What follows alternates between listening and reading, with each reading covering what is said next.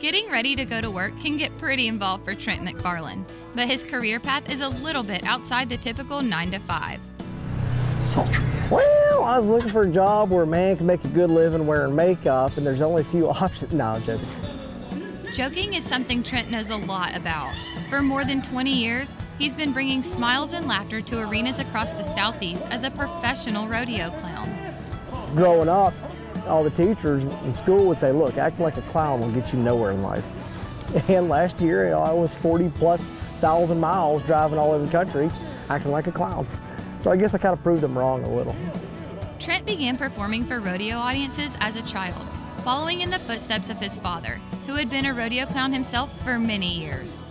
The first rodeo I did was Selma, Alabama. And so I was 13, that was really cool. I'll never forget the feeling of what it was like to step out in front of the crowd. And of course I was scared, and I told Dad, I said, what if a bull comes at me? He said, oh, son, the worst they can do is kill you. They can't eat you. I think that's supposed to make me feel better. But needless to say, I knew I was hooked on it. It shouldn't be surprising that Trent fell in love with the rodeo girl.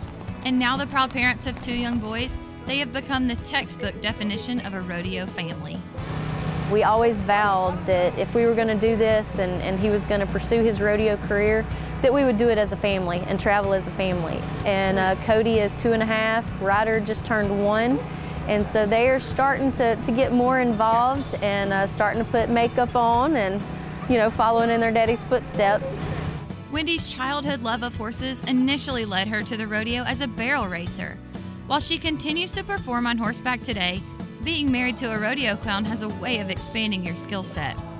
She carries American flag during the opening and she looks gorgeous, right? But then, when her husband needs her to be in the clown acts, she is the greatest assistant, no matter what it is. She will ham it up with the best of them. Whether she's got to act like she's a ditzy blonde or she's mad at me, which I guess when she acts like she's mad at me, she's not really acting.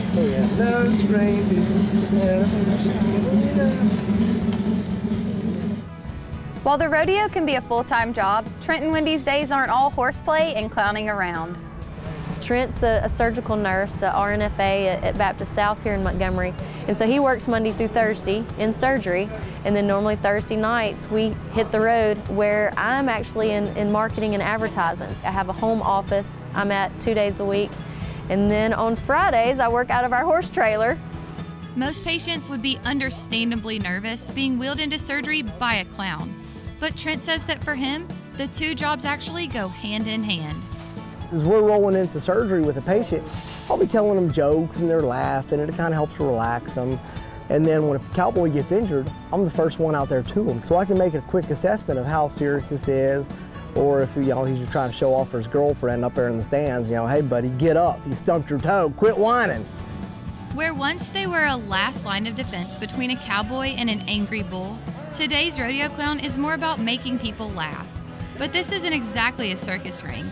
In an arena full of bucking broncs and charging livestock, Trent has occasionally found himself on the wrong side of the stethoscope.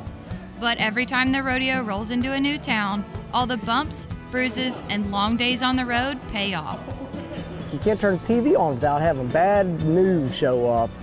So to be able to go out there and provide a family who may be struggling, going through hard times, 2.5 hours, to enjoy themselves and sit back, relax, have a good time with their family, that's the greatest job in the world to me. Whenever the crowd is right there in your hands and you're making them laugh and they're loving what you're doing, it's great. It's like a high I can never explain. For Simply Southern, I'm Samantha Carpenter.